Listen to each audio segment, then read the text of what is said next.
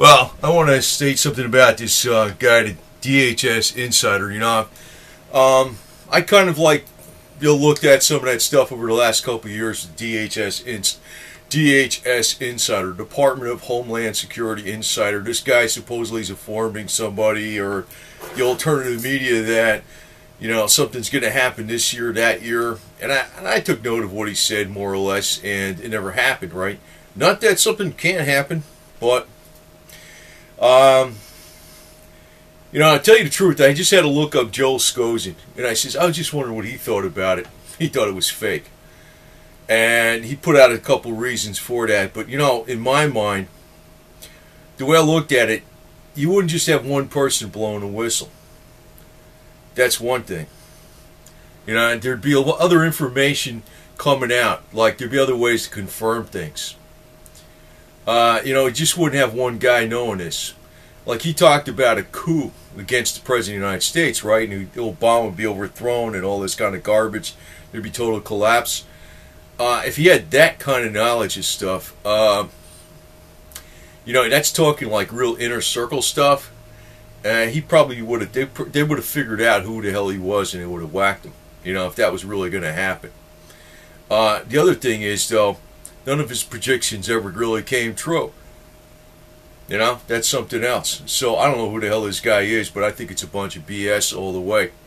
Not that I say that the Department of Homeland Security is a good thing, because that's basically the nationalization of the police force in a lot of ways, and that's a danger to the American way of life. But I don't trust the alternative media at all. And one person that's been accurate for over the years, and it takes a long time. He's got long-range predictions. And I've read this stuff from way back. It was Major Anatoliy Golitsym, former KGB, defected in 1961. There was another one, I think, he was the Polish ambassador to Japan. He used to write a lot of stuff. He's died, though, some years ago. Zedislaw Rares, I think his name was.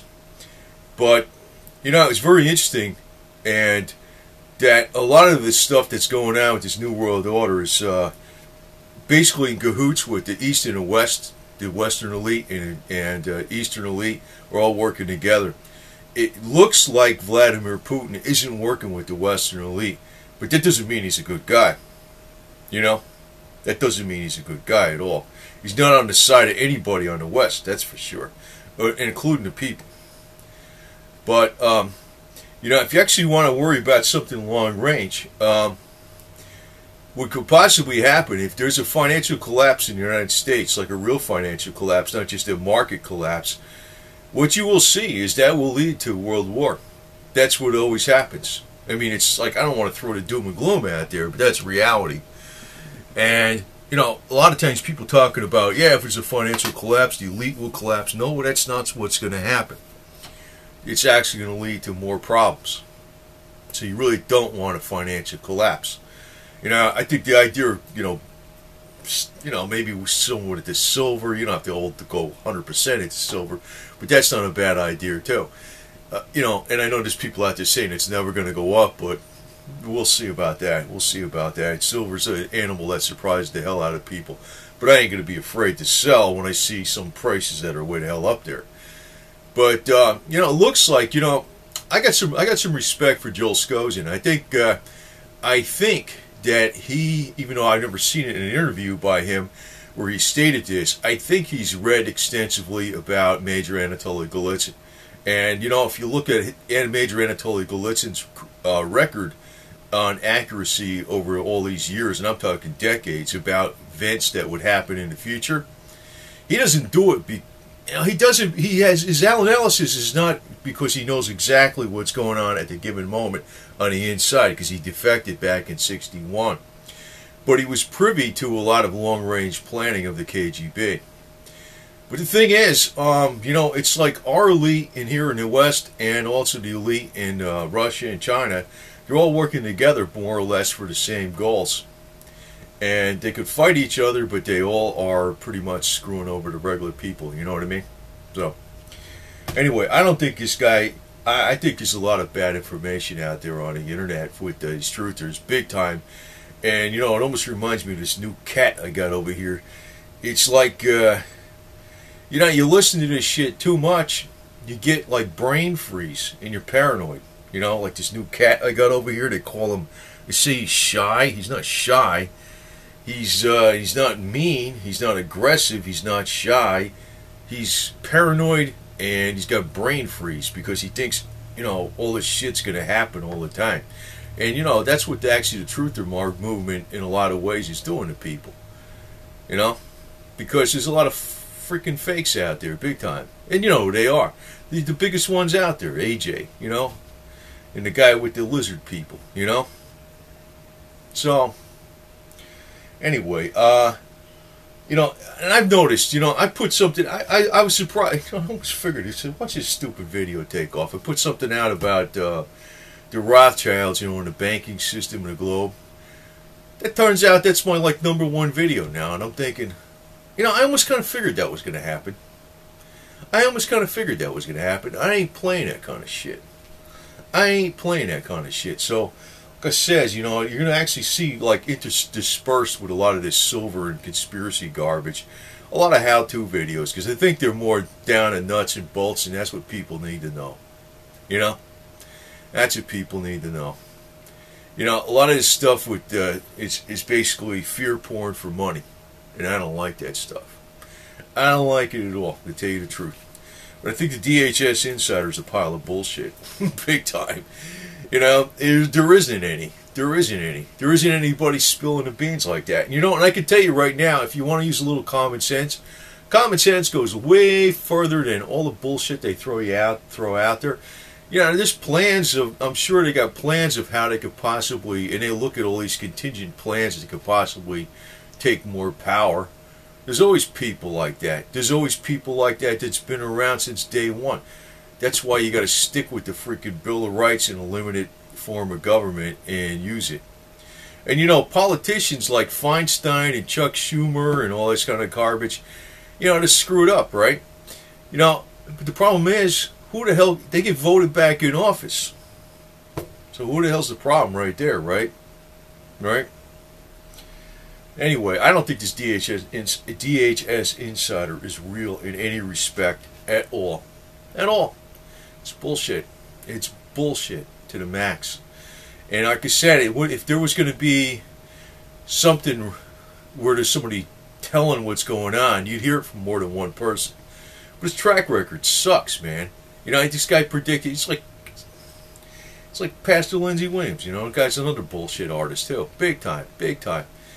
But, you know, I'm gonna put out another video here pretty soon about some of this stuff, because actually I'm playing more only from what I think. I'm not getting influenced by these clowns anymore, because when I hit my own stuff out there, it's more accurate. You know, sometimes I'm getting influenced by these yo-yos out there, and I'm thinking, well, yeah, maybe they're right. And they've been fucking wrong. They've been wrong all the way. So, but if there is a, you know what I think is going to happen if you really want to worry about something, there's going to be, if there's a financial collapse in the United States, there's going to be a fight, and actually where I think there's going to be a major problem globally, it's probably going to be with China probably getting more aggressive and stuff, because they need resources like oil. It's probably not going to be so much over the Middle East. It's probably going to be more with China. That's what's going to happen. And I know Lindsey Williams says, the elite guy told him that China's the big one. But no kidding, China's the big one. Ugh, who the hell, you know? I know that. And actually, Major Golitsym says, long range, China is going to turn out to be like the enemy of the United States at one point in time. Russia is going to play like a strategic alliance with the United States to stop China, and then Russia is going to stab the United States in the back and break the deal. That's something I remember he said a long time ago. Thing is, you know why I listen to that guy? Because he's been right. He talked about the fall of the Berlin Wall. the bringing down of the Berlin Wall, that solidarity would happen in Poland. He talked about perestroika, glasnost, the new opening, the reunification of Germany, and basically, the goals actually are the same. And communism basically is not really coming from Russia per se. It's actually coming from a lot of places in the world. It's actually a form of government that's good for the elite. So basically communism went away, but you got this new type of hybrid capitalism communism going, right? That guy's been accurate. He's been accurate. Nobody else I know has been accurate. And you know what's weird? You'll never hear about Major Anatoliy Golitsym too much on the internet, anywhere, period. You'll never see an interview with him. You might see like former KGB generals going around talking to universities, like when the Soviet Union fell down and everything, it fell apart. They used to have these former KGB generals going around the universities getting paid like $100,000 a speech by the Council on Foreign Relations. But not Major Anatoliy Golitsym. He couldn't even show his face anywhere. But if I know right, I think he was working with the Marine Corps for many years too. So there's a lot of shit going on behind the scenes. There's a lot of shit going on. So if where you're actually going to have to worry about something is going to probably be, if there's a real financial collapse, that's not going to be the end, man. That's going to be the beginning of the worst shit going. That's why I don't really want to scare people too much, because people get brain freeze and they worry too much. Then they're in a constant state of fear, and it's no good. But that's something you don't want to hope for. But this guy, this DHS insider, is full of it. I don't know who the hell he is. I don't know even know if it's like the truther movement is, it's part of their scam. But maybe it isn't. Maybe this guy is a disinformation agent from the government himself, right? Maybe that's what the hell that is, right? Maybe they want something to happen and rile something up so they can crack down.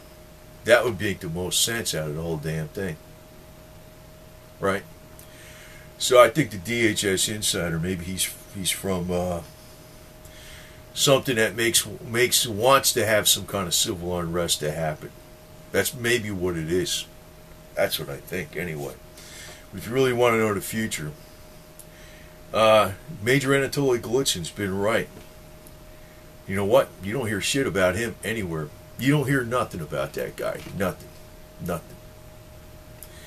And I don't know how old he is now. He must be in his 90s or something, or late 80s at least. But he's been right all along. So, if there's a financial collapse in the West, there's going to be World War III. So let's not hope for a financial collapse, I'd like to see silver go up. I don't want to see it go up to $1,000 an ounce, because if it goes up that high, we had a financial collapse. So you might get rich, and you might get bombed. That's not cool. So this is what happens when you watch alternative media too much. You get like this cat right here. He gets like brain freeze, man. He's like, this is my shy cat that I picked up. I'm gonna give him some lavender chenille flowers. I got it on order. See what the hell happens to him. I'm doing an experiment, so find out, man. But this is what happens when you watch Alex Jones too much and you believe everything's going to happen. You get like brain freeze and you stay in a corner and you hide and you stare into space like this nutcase over here. Right? And I'm playing him some music, so, it's cats purring and, what the hell is it? Harps.